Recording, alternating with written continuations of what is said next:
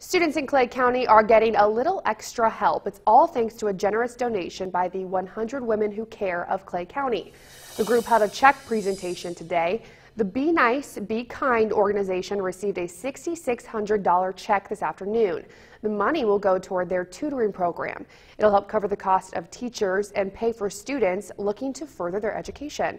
News 10 spoke with the president of the Be Nice, Be Kind today. She says it's all about making sure students get the best education possible.